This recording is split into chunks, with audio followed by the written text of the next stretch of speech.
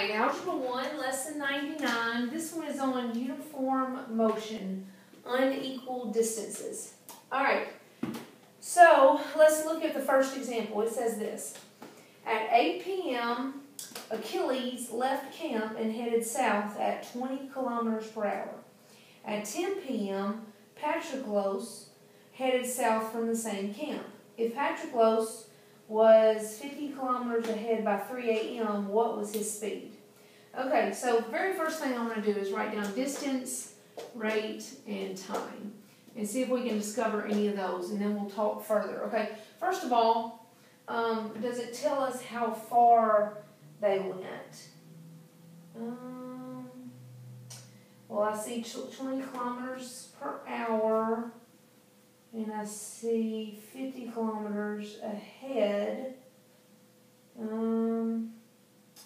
So it doesn't look like it tells us any distance other than we know that it's 50 kilometers ahead. Patroclus is 50 kilometers ahead of Achilles. Okay, so let's go and write down the distance. Let's see. 50 kilometers ahead, Patroclus. The distance of Patroclus was or is 50 more ahead of the distance of Achilles. That's all we know about distances, okay? All right. Now, let's look. Do we know anything about rates? We know that Achilles, the rate of Achilles is 20 kilometers an hour. 20 kilometers an hour. Okay, do we know the rate of Patroclus? No, that's what the question is. What was his speed? So we don't know anything. Do we know anything about time? We know that Achilles is from 8, and they want to know if Patroclus was 50 kilometers ahead by 3, so 3 o'clock is the ending time, so 8 to 3, that's 7 hours. So the time of Achilles is from 8 to 3, which is 7 hours. And the time of Patroclus is 10 to 3, which is 5 hours. Okay, now we've got all of our information that was from the text. Okay, and all I did is write down distance, rate, and time and figure out all of those. Okay, now, do you remember that distance equals rate times time? So I'm going to put distance of Patroclus and the distance of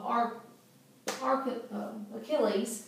Okay, and so since distance equals rate times time, then the distance of Patroclus is the rate of Patroclus times the time of Patroclus equals 50 plus the rate. Remember, distance equals rate times time, so distance is the rate of Achilles times the time of Achilles. So this is kind of our thing that we're going to be using. All right? Now, let's see if that's all the information we need right there. Okay. Now, before we move any further, I'm going to leave this alone for a minute, okay? Do you know how I said the distance equals the rate times the time? We know the rate of Achilles, and we know the time of Achilles. So let's put the rate and the time to see how far they went, okay, before we finish all this. So I'm going to do the distance of Achilles, the rate of Achilles, and the time of Achilles. So the rate of Achilles was 20 kilometers per hour, and the time of Achilles was 7 hours. So the distance of Achilles is 7 times 20, which is 140, and we're doing kilometers. So the distance of Achilles is 140 kilometers. Now, this is some good information for us to have because I have the distance right here for Achilles. So if the distance of Patroclus is 50 plus the 140, which is the distance of Achilles, then the distance of Patroclus is 190 kilometers. Okay? That's some real good information for us to know. Okay? Let's see if there's anything else we need on that. Okay, so now they are wanting to know the rate of petrolose. Okay? So it looks like we're not even going to have to use this because I can figure out the rate by using this. But instead of it being dA on all of those, I'm going to do dP. Now,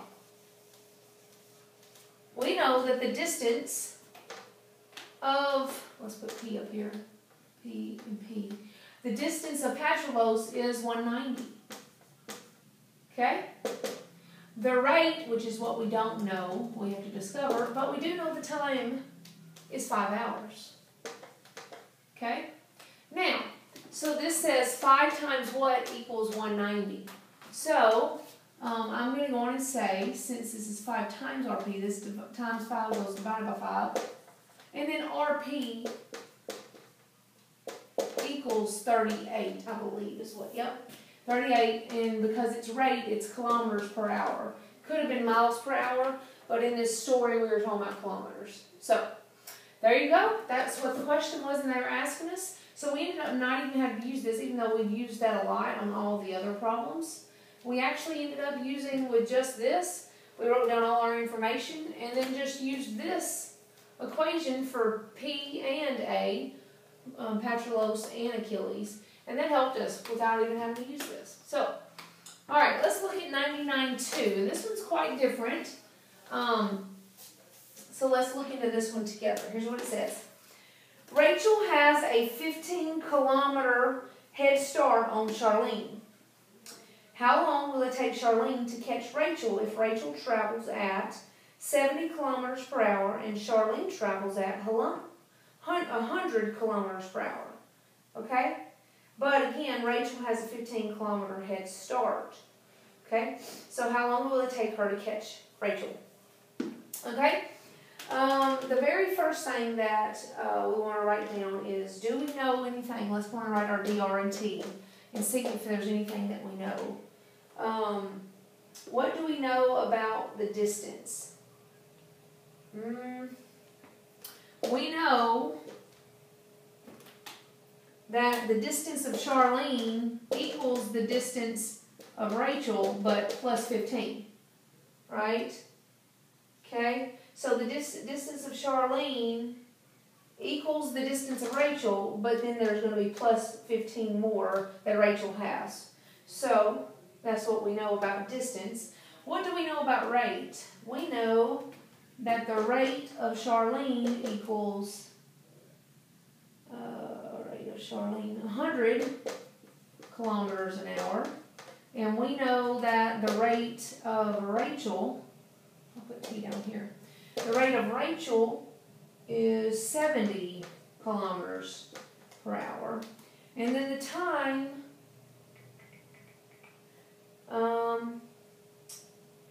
How long will it take? So that's the time. We don't know. Okay? So, but it apparently, the time of Rachel is the same as the time of Charlene because they went the same amount of time, just one went faster. So we do know that. I guess that's kind of important. Okay. So now, what we're going to do is let's take this information that we have, okay?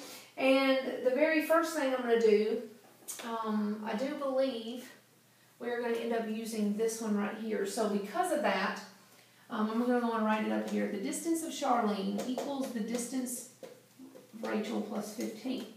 Okay? Now, here we go. So if, remember, distance equals rate times time. So this distance is the rate of Charlene times the time of Charlene equals the rate of Rachel times the time of Rachel plus 15. Okay? Now, let's go on and enter all this in. RC is 100. TC is TR, or TR is TC. Since we're wanting the time of Charlene, let's go on and answer for TC. So let's make TC stay like it is, because that's the one we're wanting to answer for. So this TR, I'm going to change to TC, because TC is TR. Okay? And that way we don't have two different measurements happening right here. And then the rate of Rachel is 70. But then we have plus 15. So now we have TC, which is what we want in order to do these. Okay? So now this says 100 TC.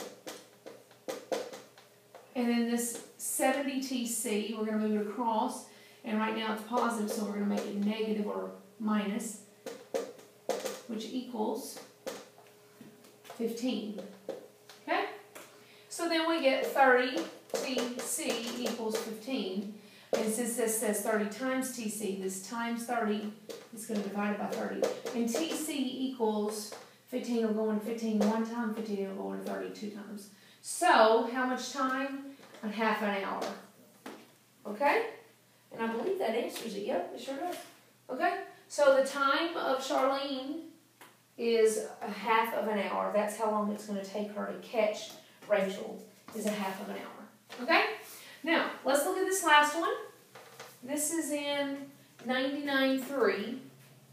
Alright, and again, we're going to write down D, R, and T and see what we can find out. Harry and Jeanette jog around a circular track that is 210 meters long. Okay? Then it says this. Jeanette's rate is 230 meters a minute, while Harry's rate is 200 meters a minute. How many minutes will Jeanette be a full lap ahead? So we know that the distance of Jenny, let's see.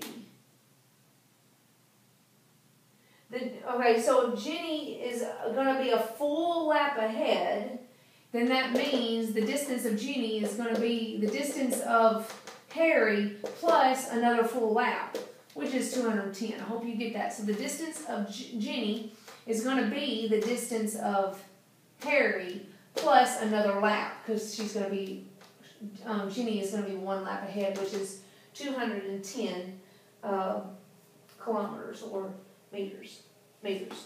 Okay? So there's our distance. Let's look at rate. We know that Jenny's rate, so the rate of Jenny is 230 meters per minute. Okay? And we know that the rate of Harry is 200 meters a minute. Okay? Now what about time? Does it tell us about time? Looks like they're going to be going the same amount of time, because by the time they end up doing it, she's going to be one lap ahead, but they end at the same time. So that means that the time of Jenny is the same as the time of Harry. Alright, so again, let's make this using this. And remember, distance equals rate times time. So distance, the rate of Jenny times the time of Jenny equals the rate of Harry times the time of Harry plus 210. So that's the equation that we use, it looks like. Alright, so let's enter in some information. RJ equals 230. TJ, we know that TJ equals TH, but let's see if we want to change that. The final question is how many minutes, which is time, will Jeanette, so I'm wanting to answer for TJ. So I'm leaving TJ there, that way we can say TJ equals blah, blah, blah. Okay, so leave that there. RH, 200. TH, remember we want to make it TJ because we're answering for the time of Jenny. Plus 210. Alrighty. So now that's 230 TJ equals 200 TJ plus 210. So I'm going to move this plus. Yeah, let's do that. So let's move this across the equals and it becomes negative or minus. So negative 200 TJ plus 230 TJ.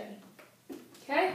So that ends up giving us 200 plus negative 200 plus 230 gives me 30 TJ. Make sure I'm doing all this right. Yes. Okay. So then TJ, and then we got just the 210, because I moved this over. All right. Now 30 goes into 210. 7. Yep, 7 times. So TJ is 7, and because it's time, and we're talking about minutes, it's going to be 7 minutes. Okay? TJ is 7 minutes. So, and TH is 7 minutes too, because they are both the same. Okay? So what was the time of Jenny? How many minutes would it take Jenny to be a full lap ahead? 7 minutes. All right, that's lesson 99.